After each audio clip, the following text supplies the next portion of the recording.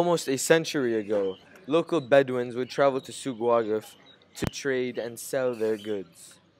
Nowadays, Souq Waqif has evolved into a nice, calm, relaxing getaway. It has hotels, restaurants, and shops. You can go there to see the history of Qatar and also the modernized part of Qatar. It also has a animal market, which is one of the largest attractions at the souk.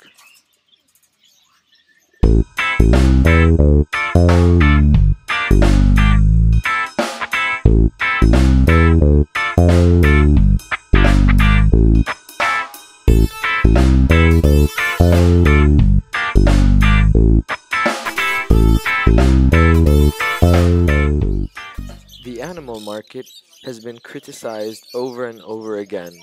It has been accused of not treating the animals the right way. Let's take a further look into this straight from the shopkeepers.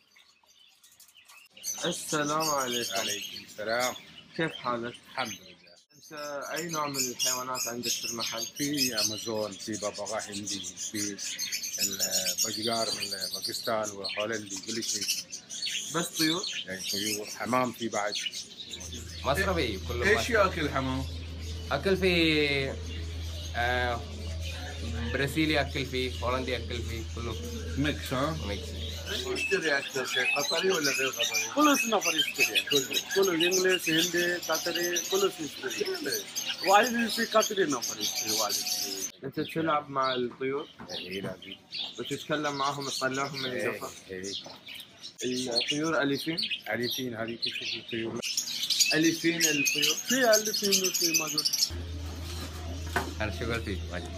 شغل فيه؟ شغل فيه واجد اي. ينظف. The shopkeepers gave us a different view on the bird section of the animal market. They made it seem like it was a nice, friendly place and they treat the animals well. And from our analysis of their interviews, that's what we saw. They also have a vet for any doubts that you have of the animals for reassurance.